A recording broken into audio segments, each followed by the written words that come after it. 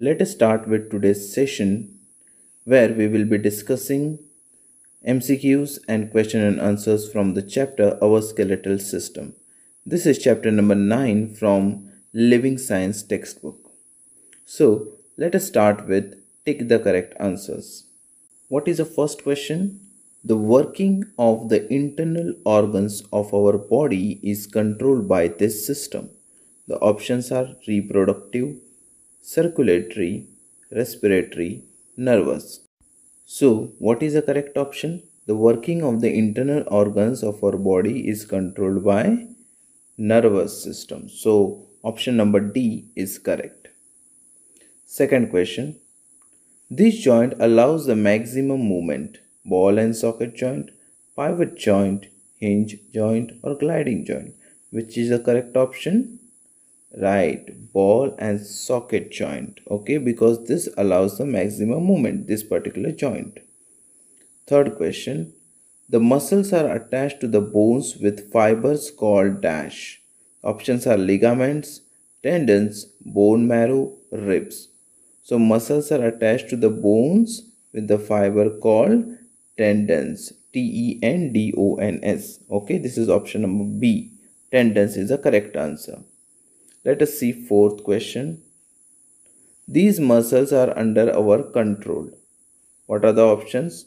Muscles attached to the alimentary canal, muscles attached to our skeleton, cardiac muscles, none of this. Which is the correct option?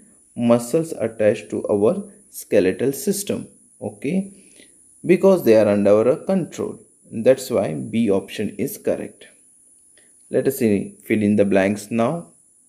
So first in that is human skeleton encloses and protects all the organs of the body. So what is answer of this fill in the blanks? The human skeleton encloses and protects all the internal organs of the body. Okay, so internal is a correct answer. Second question. The vertebral column protects the delicate dash cord. What is the answer? Spinal cord. The vertebral column protects the delicate spinal cord. Third question. The muscles which are not under our control are called involuntary muscle. Okay, involuntary is a correct answer for third fill in the blank. Then fourth, the dash are the strong tissues which hold the bones together. Ligaments. The answer is ligaments. The powerful dash bone bears the weight of the whole body. What is the answer? The powerful thigh bone bears the weight of the whole body. Then match the columns. We will see match the columns. Vertebral column, knee, rib cage, skull is in column A. In column B we have heart and lungs, spinal cord, brain and hinge joint. Now vertebral column, if you see it matches with the spinal cord, then knee should match with the hinge joint. Then rib cage should match with heart and lungs, and skull should match with brain. Okay, so let us see if our answers are correct. Right, vertebral column, spinal cord, knee, hinge joint, rib cage, heart and lungs, skull, brain. So our guesses were correct. Okay, now let us see short answers. What is joint? The answer to this question is a joint is a junction where two or more bones are held together by a strong tissue called ligaments. Then second question, name different kind of movable joints in our body. So what is the answer to this question? The answer is hinge joint, ball and socket joint, pivot joint and gliding joint. These are the different kind of movable joints. Let us see next question. Which part of the facial region is movable? How does it help us? Here you will write the lower jaw is movable. It enables us to eat and talk. Then what is bone marrow? Here you will write a soft fatty substance filled in a hollow part of the long bone is called bone marrow. Okay. Then what are tendons? Here you will write the tough bands with which muscles are attached to the bones are called tendons. Okay, because these are the tissues where muscles are joined to the bones. So muscles are attached to the bones with the help of this particular tissues called as tendons. Okay, these are tough bands. Now let us see some long answers. The first question, how is our skeleton useful to us? Here you will write, we will start by saying the bones of the skeleton give shape, strength and support to our body.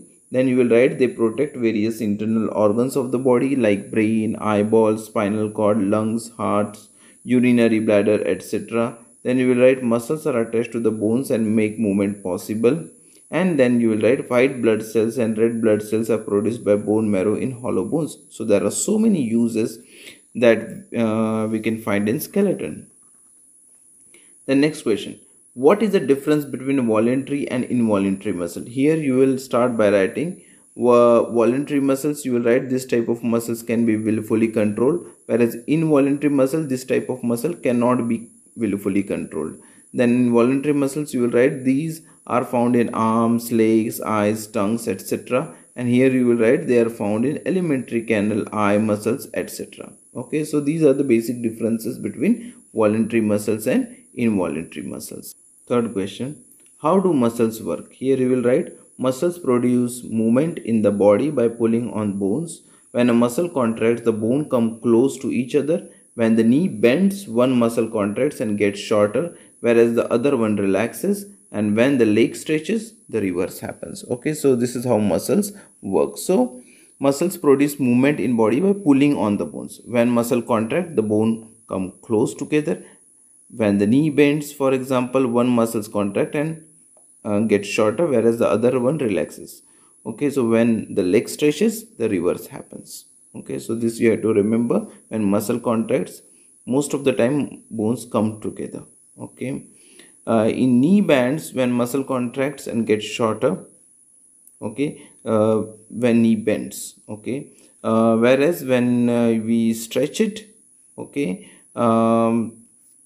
the reverse happens. Okay, one relaxes and other gets contracted. Okay, so it's vice versa.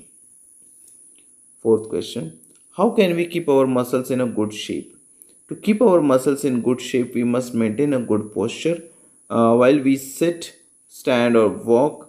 Then regular exercise also keep our muscles in a good shape.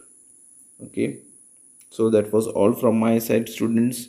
I hope this will be helpful to you in your studies, in your tests, in your exams. So do write these question answers in your notebook and learn by heart so that it will be beneficial for you and you can get good marks out of it. Okay, so see you during next session with the new topic. Until then, take care. Bye bye.